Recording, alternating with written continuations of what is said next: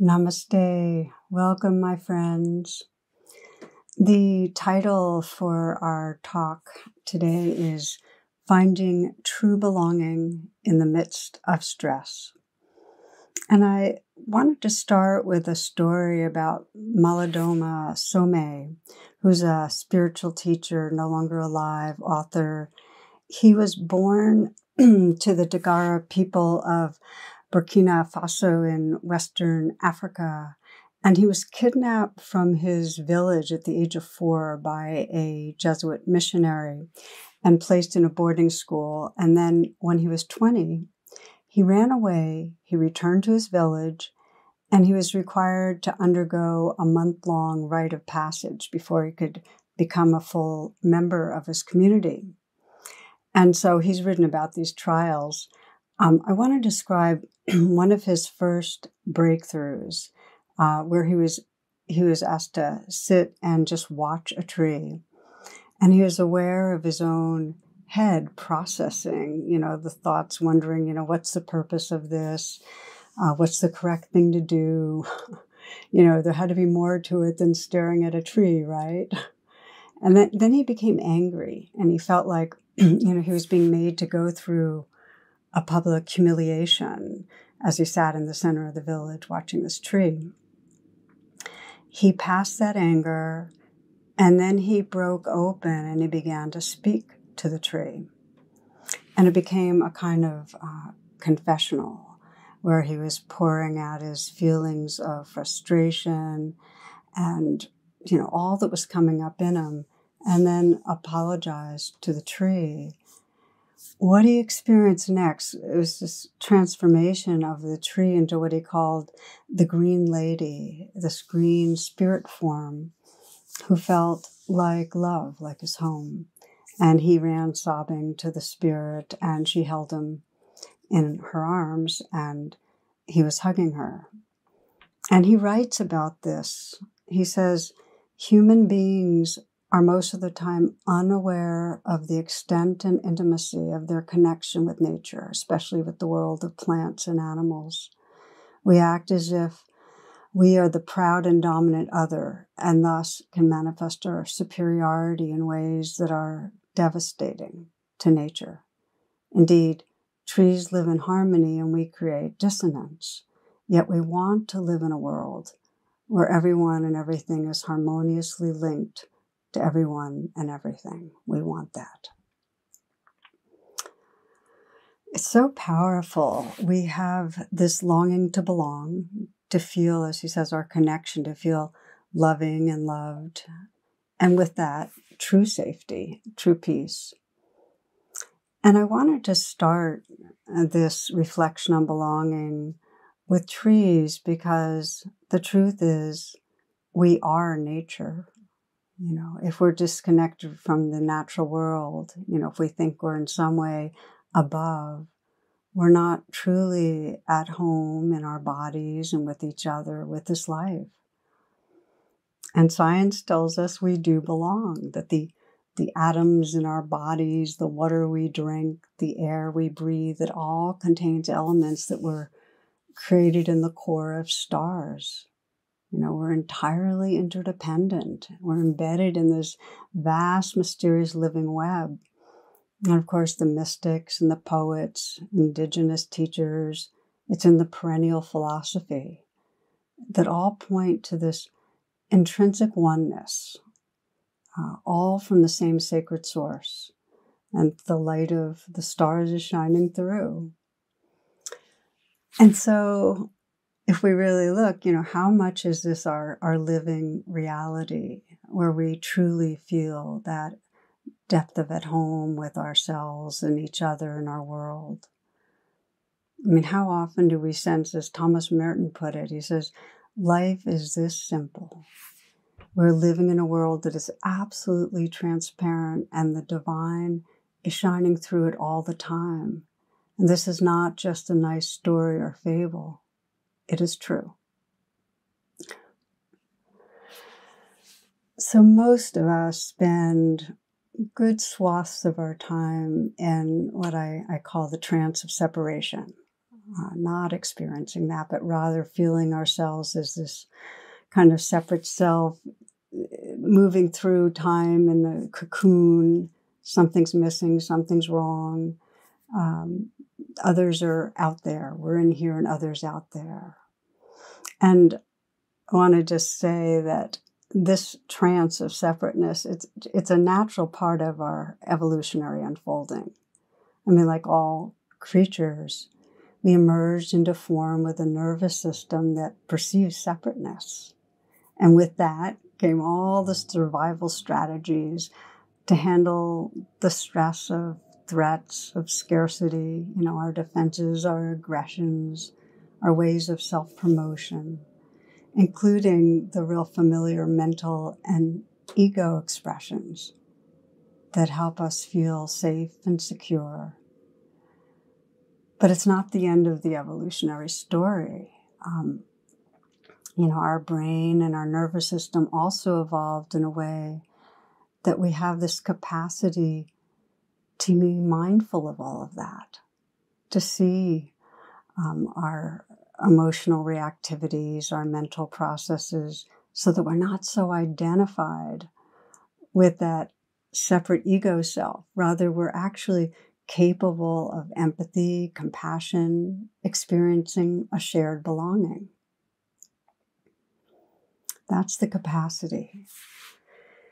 Yet, as we know, when we get stressed, and we can look at any day and any time we feel that grip of stress, it's in the blink of an eye that primitive strategies slide right into place. Really looking out for ourselves. There's a story that comes to mind that 11 people are hanging tight to this rope that's dangling from a helicopter, and 10 in the story are men and 1 is a woman. And they agreed that someone needed to drop off or the rope would break and they'd all be killed. So this is the stress. It was all about survival. After a whole lot of back and forth, the woman finally said, "Okay, I'll be the one to do it." And she went on to say, this is what women do. We're evolved to sacrifice ourselves for the well-being of others, to do what we can to ensure that others are taken care of, the concern for the greater good. She says all that. And when she's done, all the men start clapping. So, me first. That's the survival strategy. And, I often use the metaphor of a spacesuit that, we arrive vulnerable into this challenging, stressful existence. And to survive, our spacesuit is our coping mechanisms, basically. All the ways that we protect our vulnerability and navigate stress. And it's natural. I mean, we need to navigate. We all need the egos, what we call sometimes the covering or the persona. The suffering is that we get so habituated to the spacesuit that we think that's what we are. We forget who's looking through the mask. And then we look at others and we see spacesuits. We don't see the beingness. We look at other humans or non-human animals or the trees, and we're seeing the outside, the forms. We're not seeing the essence. And there's a feeling of separation. We forget the shared sentience, the spirit, what Merton says is the divine shining through. So here's the thing. As mentioned, we all have and need our spacesuits, our ego that navigates. The question is, can we be aware so we use them wisely with awareness and still remember the truth of our larger belonging? In other words, can our habits of thinking and behaving be porous enough, flexible enough, translucent enough that we can navigate and still sense that light shining through us and through others and through our world? In a real particular way, can we, be on a call with customer service and know we're playing the role and they're playing a role, and that there's a beingness there, a shared beingness that's more the truth behind our roles. Or can we be in traffic and realize actually we're traffic too, and not be so caught in promoting our position where our car is getting ahead of someone? Or can we be busy and then still pause and actually drop our agenda enough to listen? Let's just do a check-in right here. This is a spacesuit scan that I'm going to invite you to do. And the attitude here is without any judgment, just curiosity. And if you look at the last, let's say the last 24 hours, the last day, how much was there a sense of, I described that moving through life like in a cocoon, moving through time in that self-enclosed cocoon, spacesuit. How much was there a sense of that? Where you're just, there's a ongoing inner dialogue about what you have to do, what's going to work out, what's going to go wrong. There's a self in here and a world out there. How much was there that? How much was there a sense of maybe a problem to solve always, that you're always trying to solve a problem? And with that, the anxiety, the insecurity, trying to manage life. Okay, so that's the spacesuit trance. How much? And a bit in contrast, how much presence? How much of those moments where you're sensing the awareness of what's going on and sensing that awareness, that light that's living through you, through others, sense of tenderness that connects us, a sense of the sacred.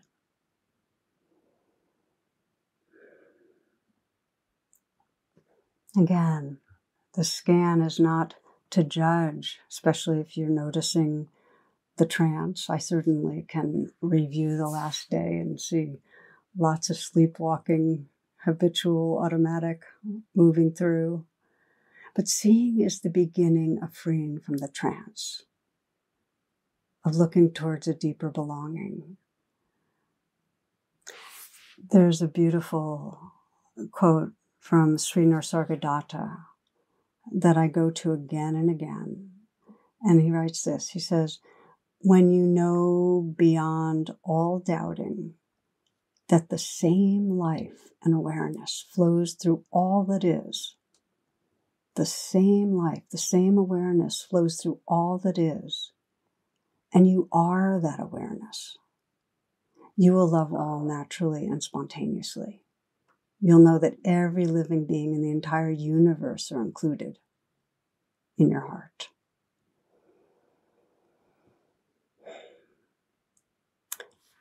I love this because it points to a very deep understanding of equality. And by equality, I don't mean the sameness of form. Those are the differences to celebrate. But a quality of the same formless essence, the intrinsic value, the beingness that lives through us all.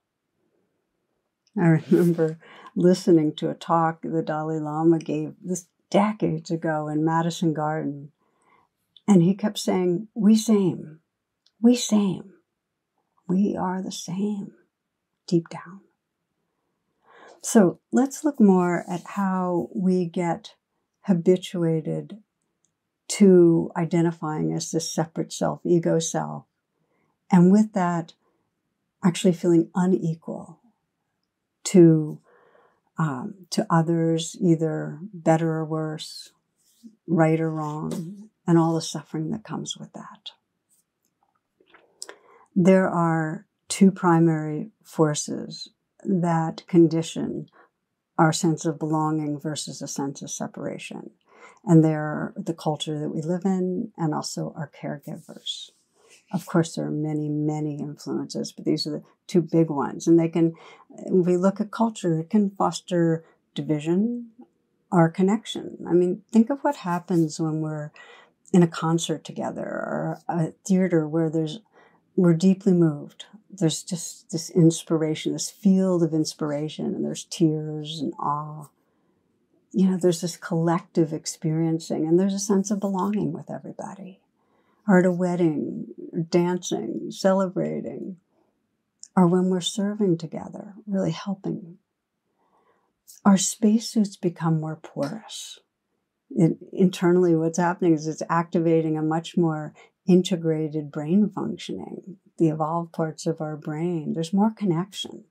We're not computing higher, lower, better, worse. It's radical equality.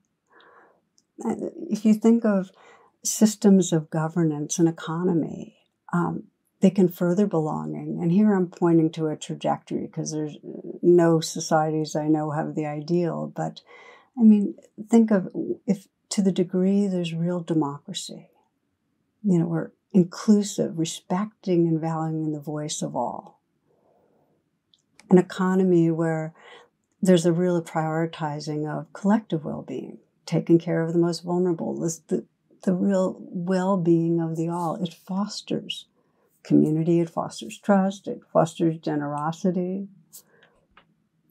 Okay, little story. There's a bunch of children on a school bus. It's a long trip that they're on. And one child brings a handful of peanuts to the driver. And he's touched. He says, "Thank you, that's so thoughtful." Well, it happens again, about 20 minutes later, another handful. And then the third time she brings a handful to him, he says, No. You children keep them for yourselves and enjoy them. And she says, "Oh, no, we just like sucking the chocolate off of them." I love it because, of course, we're a mix, and in a broader sense, to the degree that a culture is valuing all of the beings in the culture, it promotes that sharing, that belonging and trust. And in contrast, and we know this, when cultures promote a deep sense of inequality by sustaining rigid hierarchies, it's going to breed division, mistrust, violence. Just to say it simply, if we're to be awake, to really experience true belonging, we have to see how the hierarchies we belong to impact our perceptions, how they create, sometimes consciously, but usually unconsciously, a sense of superior and inferior. Because that's what blocks us from perceiving the intrinsic goodness and sacredness in all beings. And by way of example, this is probably maybe the most obvious one.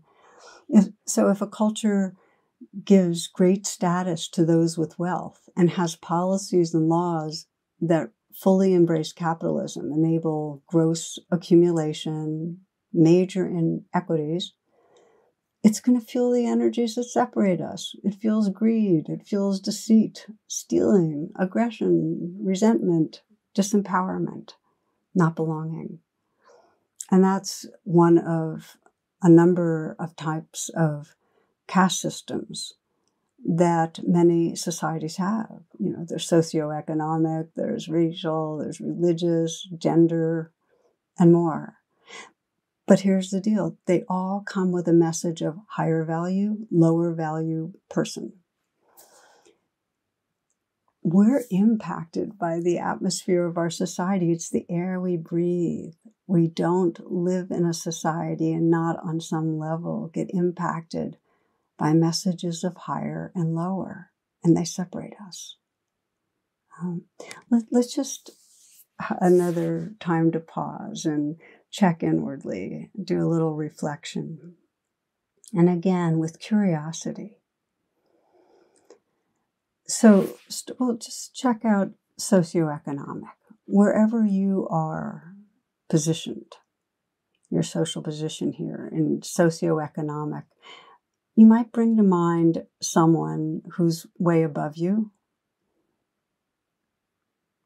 Just bring somebody to mind and imagine interacting with that person and sense, do you feel at all less than? Self-conscious? Not enough? And you can also do it with someone that's below you in status. Do you feel better than? In some way superior? Or do you feel truly equal? Intrinsic belonging?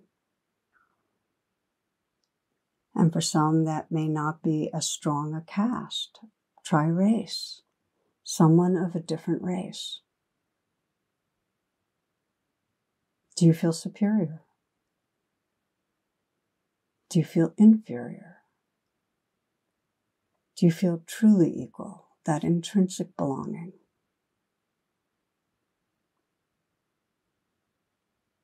Try political views. Someone with very different politics.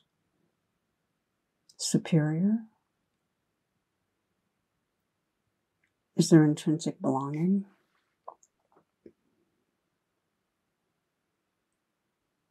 And just take a few full breaths. So one strong force of conditioning is our societies, the hierarchies that send messages of good, bad, higher, lower. The other strong force is our caregivers, who also directly relay messages about our worth, our value, our belonging.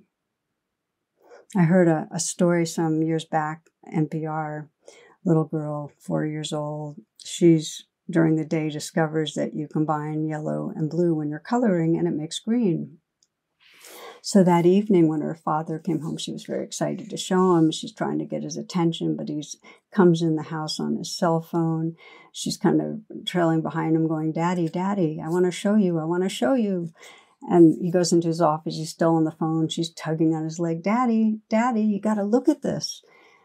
And finally he gets off his cell phone, but he's trying to find a folder, and she's still, trying to get his attention.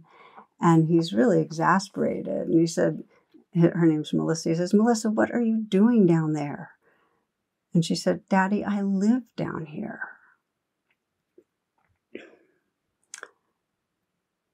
It just really impacted me, because when we consider, what is it that a young child most needs to feel and trust belonging? And it's to be seen, to be really seen and understood for who they are. Really, that the parents see that light, that essence, that value, and also loved for what's seen, cherished, precious. And given our society, given the fears and the addictions and the biases and stresses of our society, most caregivers, the attention is somewhat fractured to different degrees, but there's not that clear seeing.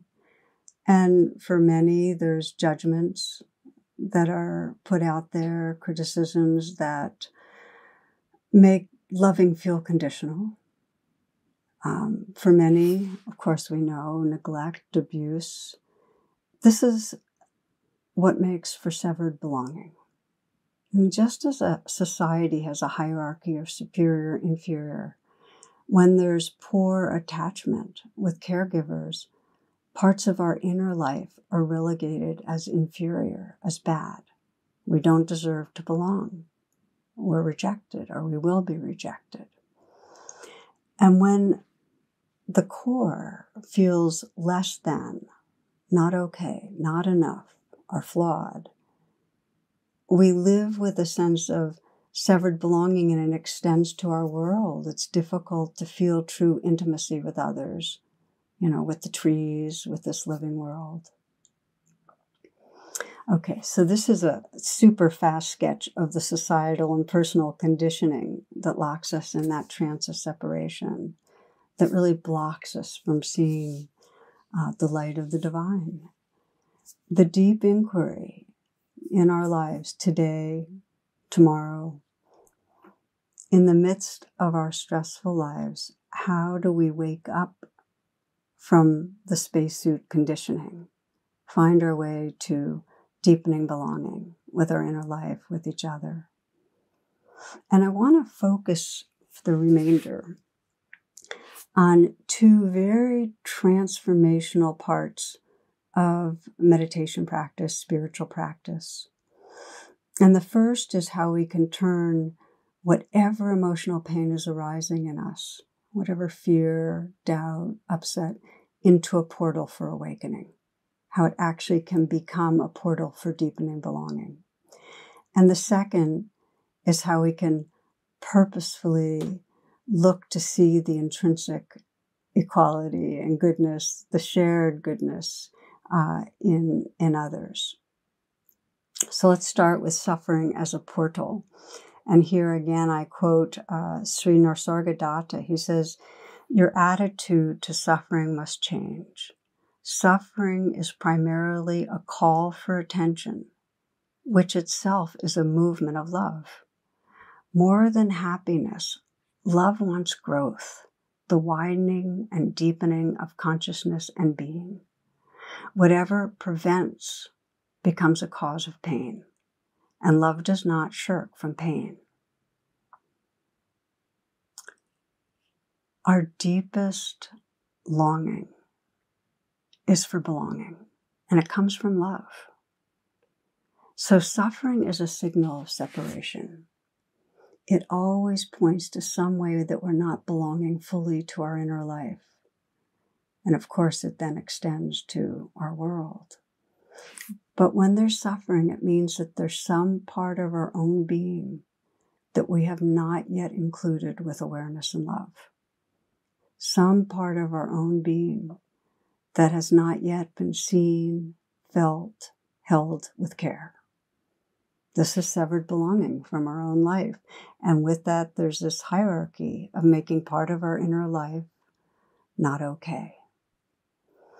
So here's the thing. When we're suffering, when you're feeling stuck, feeling caught in emotional pain, it doesn't appear at first as, oh, this is the suffering of separation. I can say for myself, when I'm caught in anxiety or anger or blame, it's not like my mind goes, oh, okay, the suffering of separation. It feels like anxiety or anger or blame. And yet, if we pay attention, if we deepen attention, we'll find that any stuck place is love signaling to us, you're not at home. Come home.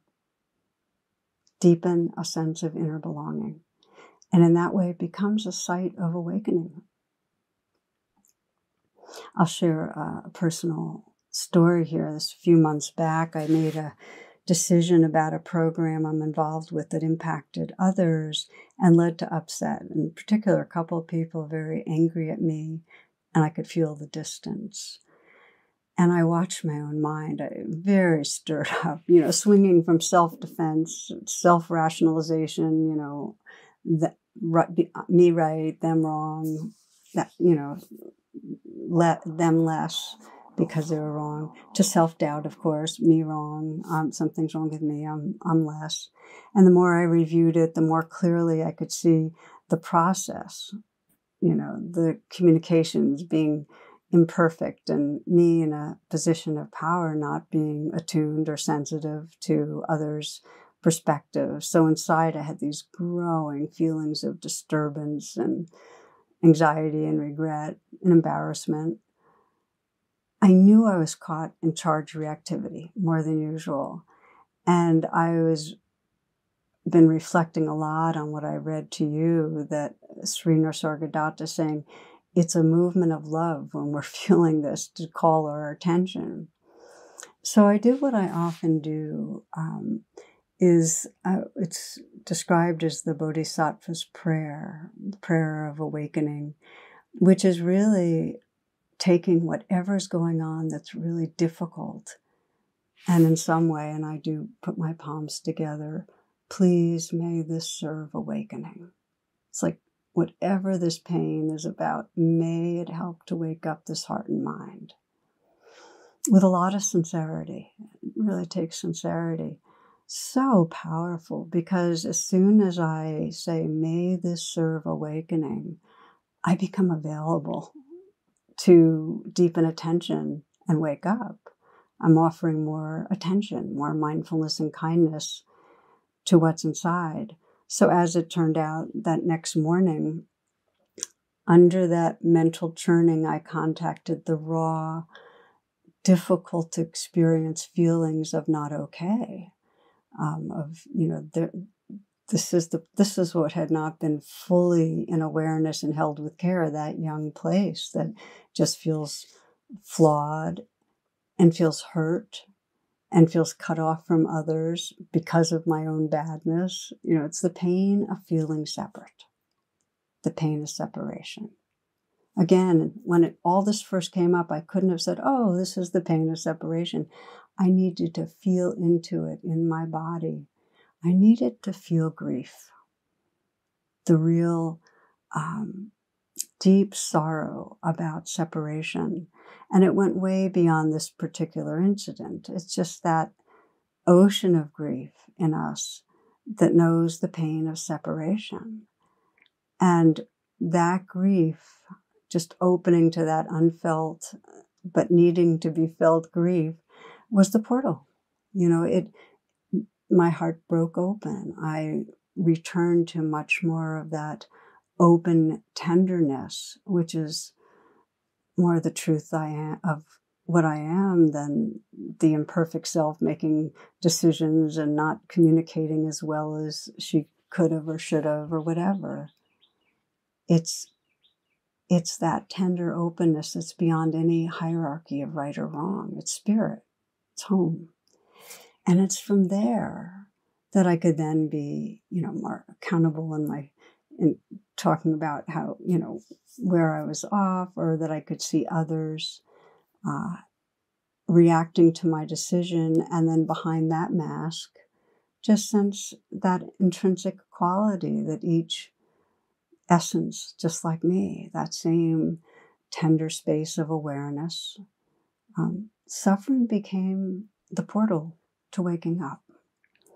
So I'm sharing this to give you a sense of this first pathway of reconnecting, of coming back to that sense of belonging inwardly, is letting suffering be recognized as this valued flag. Something's unseen, unfelt, unloved.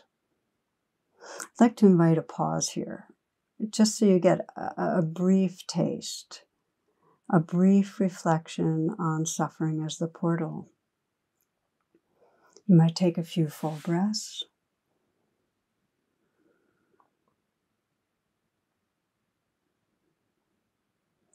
And bring to mind any situation in your life where you sense there's some emotional pain, some suffering, some unease in you.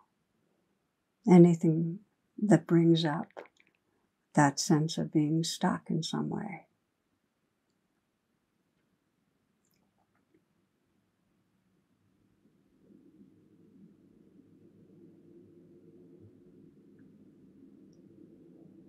And when you have something in mind, just feel that sincerity, and you might try on the Bodhisattva prayer. If it feels right to you, you can put your palms together, you can put your hand on your heart, or just feel inwardly that sincerity. And you can change the words if it helps you, but the spirit of it is, please, may this suffering serve to awaken my heart and awareness. May this serve to awaken.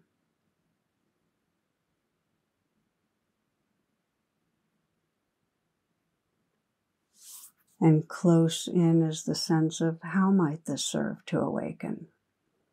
What might be unseen inside, unfelt, not yet accepted, unloved? What wants attention?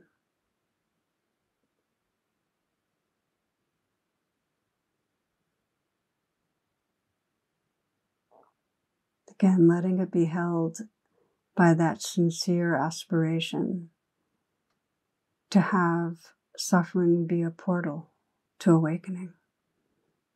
And sense what you notice, how that might shift your way of being in relationship with your own inner experience.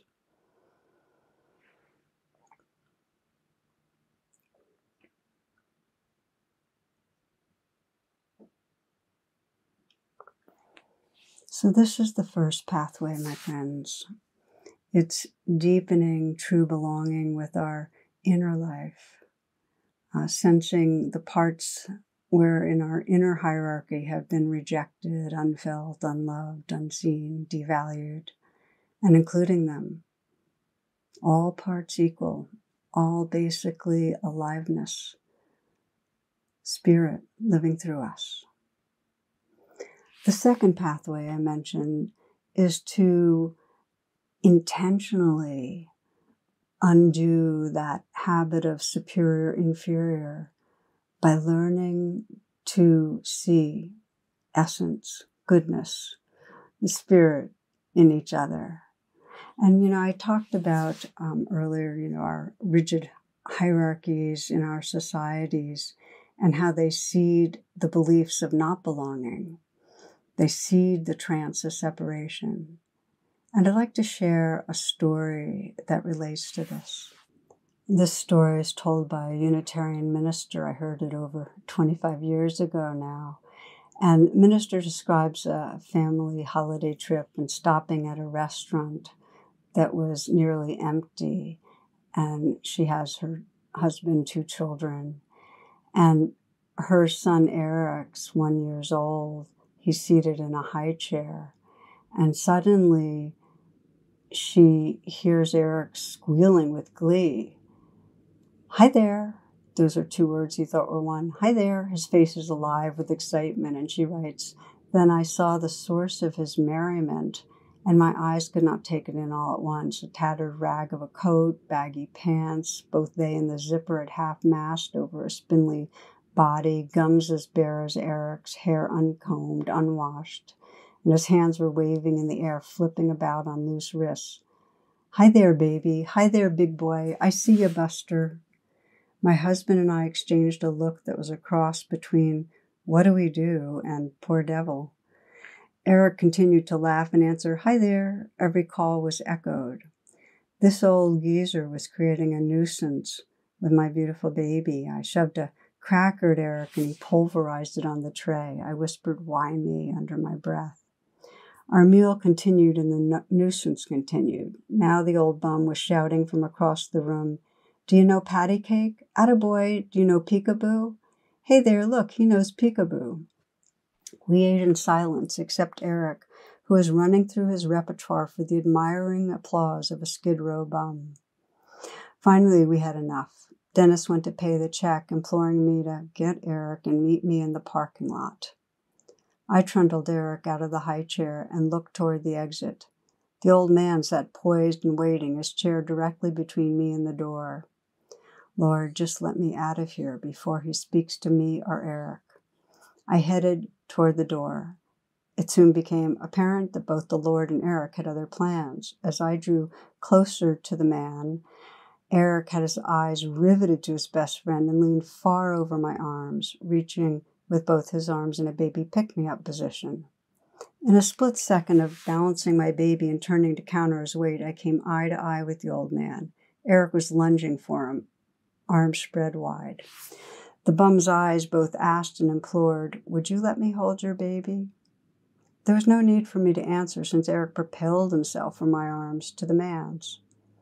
Suddenly, a very old man and a very young baby were involved in a love relationship. Eric laid his tiny head upon the man's ragged shoulder. The man's eyes closed, and I saw tears hover beneath his lashes. His aged hands, full of grime and pain and hard labor, so gently cradled my baby's bottom and stroked his back. I stood awestruck. The old man rocked and cradled Eric in his arms for a moment, and then his eyes opened and set squarely on mine. He said in a firm, commanding voice, "You take care of this baby." Somehow I managed "I will" from a throat that contained a stone. He pried Eric from his chest, unwillingly, longingly as though he was in pain. I held my arms open to receive my baby, and again the gentleman addressed me. God bless you, ma'am. You've given me my Christmas gift. I said no more than a muttered thanks.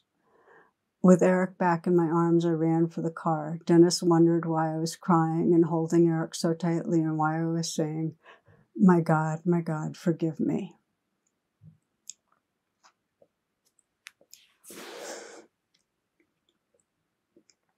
So I heard this on, it was a Christmas Eve at the Unitarian Church, and I was weeping. Many people were. It was really about how many people I didn't see, unconsciously, and some categorizing as, with the superior and inferior. How deep the assumption of difference was that was keeping me from seeing past the mask to just the light, the spirit. What an imprisonment that is in a separate self. So, friends, it's our longing to experience the truth of belonging that motivates us to dedicate to intentionally seeing the goodness. It's a practice because we are so habitually seeing from that lens of higher and lower. To really look towards the sacredness, the sentience, the love that's our shared source. This is really the grounds of the metta or loving kindness practice, to look to see the goodness. And it's truly a life practice, to see in those who seem most different, those who are most tagged by the hierarchy of our culture, to see through that, to see with those that we consider close. One friend, this is really to try to undo the conditioning of othering, described using the word thou, and just he'd be in the subways or supermarkets or airports, and he'd kind of just contemplate someone nearby of difference, and just thou, with that reverence, that sense of spirit that's behind it. Others use namaste, just I bow to the divine in you, the sacred in you. So as part of this training of heart, I invite you to explore this kind of radical contemplation of truly equal. Again, not the same, but because it really brings awe to honor the different expressions of nature's forms, but equal in the sense of truly it's intrinsic value, shared intrinsic value of life, awareness, spirit. And I am using the word equal on purpose because the habit of feeling separate and unequal, superior or inferior, is so unconscious so much of the time that it can be life-changing to examine that, to explore what happens when that dividing lens falls away. So let's again take a moment. We will now just do a short practice on seeing past the mask. And I invite you, as I often do, to pause by taking a few breaths and inviting yourself right here.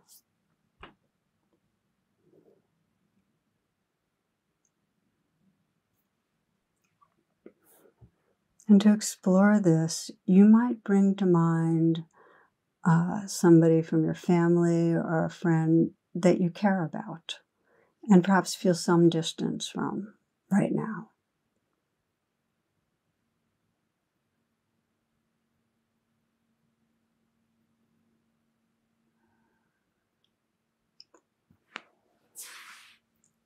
And begin by sensing the spacesuit self. And by that I mean your habitual ways of thinking about them.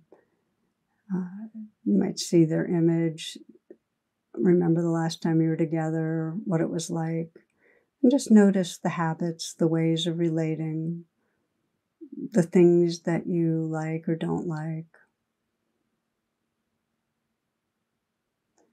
And you might sense if there's some sense of inequality, that one of you is in some way better or worse, more power, less power.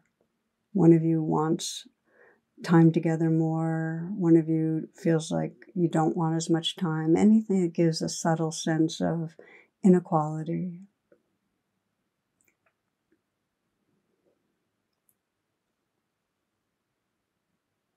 And then deepen attention.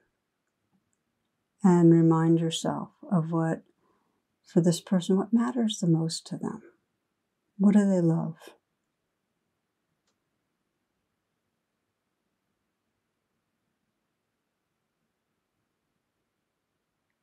What are they like when they're feeling loving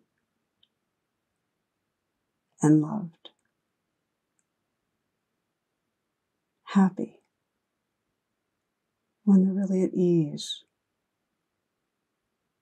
And see if you can sense behind the eyes the light that's shining through. Sense the sentience in this being, the awareness that's the same as yours. The tender heart space that's the same as yours. The same source here. And you might mentally whisper namaste or thou, or just that sense of, just convey that sense of together in this spirit. The shared heart space and spirit that lives through you both, that's your source.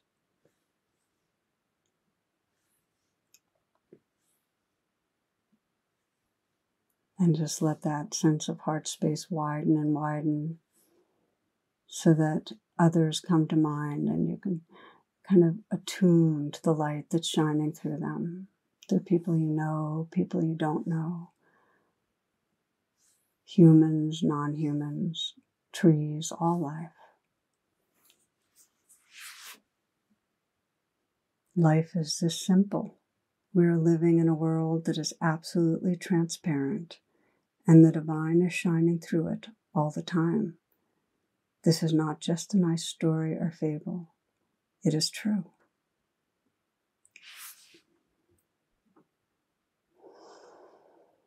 Okay, if your eyes are closed, you might open them.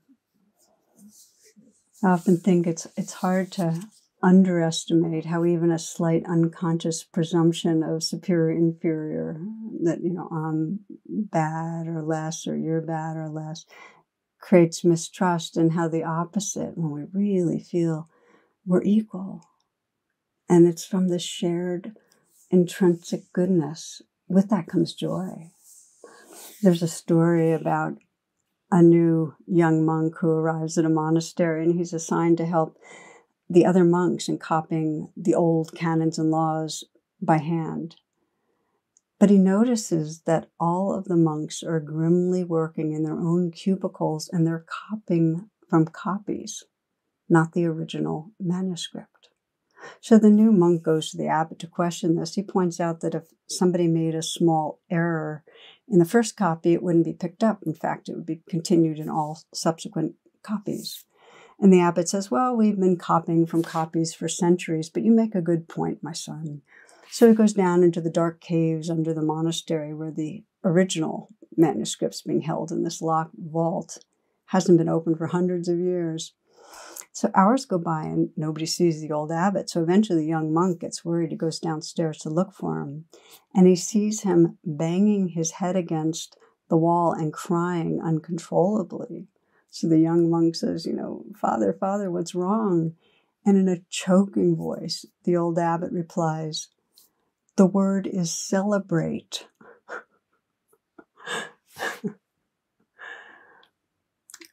So in today's reflection, we're exploring ways to open to the light, the joy, the freedom of our shared belonging. And we started with Melodoma Some, communing with the green lady, the tree, realizing that this profound sacred belonging is with all of the living world. And because other species, trees, non-human animals, don't have similar personas and masks, it can actually be a very revealing process to intentionally commune and sense the realness of belonging. Often when I'm in the woods, when I'm walking, I pause and I'll sometimes put my hand on a tree. I'll reflect, we are friends. I'll sense just the aliveness and in its own way, the sentience, the consciousness of this universe living through the tree. Sometimes I thank trees. And if I have a lot of sorrow in me, I'll cry, lean against a tree.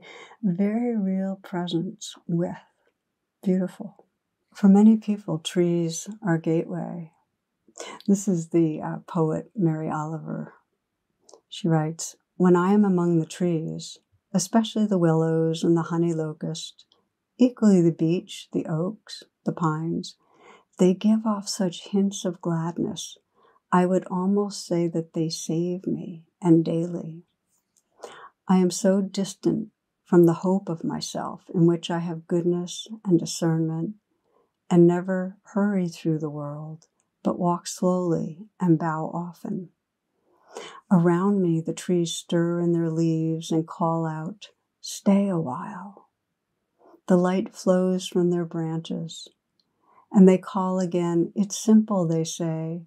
'You too have come into the world to do this, to go easy, to be filled with light, and to shine.'"